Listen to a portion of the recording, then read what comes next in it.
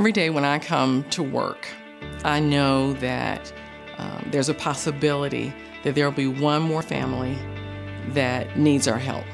Many of the families that come here have been living in their cars.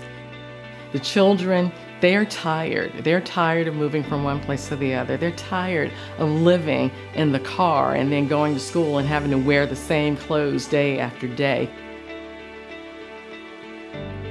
America's criminal justice system is so overwhelmed that poor people are often processed. As a result, we have mass incarceration. And without good lawyers to speak for people, to give them voice, to humanize them, we end up becoming resigned to throwing lives away.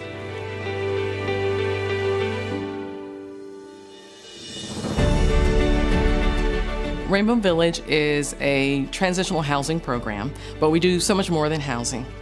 We find ourselves in a situation where we don't always have access to the data that we need, folders and files and all of these things, that if we could find a way to consolidate some of that information and be able to just do a quick search and be able to get everything that we need for our investors, for our funders, for our families, for our staff, that would be awesome. If we were transforming our organization, that's the transformation that we need.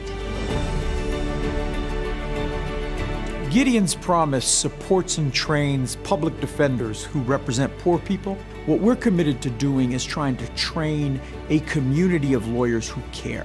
So what we've done with our partnership with TechBridge, we've developed a tool that lets us measure the extent to which our lawyers embrace values consistent with justice, consistent with compassion. So that's just step one of the process. We would love to expand this tool nationally with all of the offices that we work to really show the impact that our organization has on the lawyers we work with and the clients that are being served by those lawyers.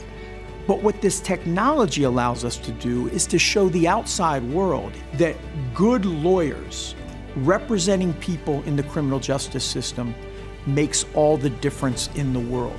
Without this technology, the important work that our lawyers do, the impact they have on communities and families and children would be invisible. And that's what TechBridge is doing. It is starting an innovative approach, working with us to really show that you need to have caring advocates in the criminal justice system just like you do in any other social service sector. The Dream Big grant will provide an opportunity for us to help the families that we're serving.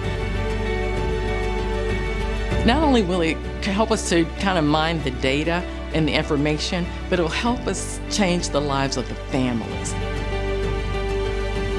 We'd be able to spend more time with them. We'd be able to actually listen to what they have to say rather than turning to our computer to look up information. And that's why we want to do as much as we can for as long as we can, for as many as we can.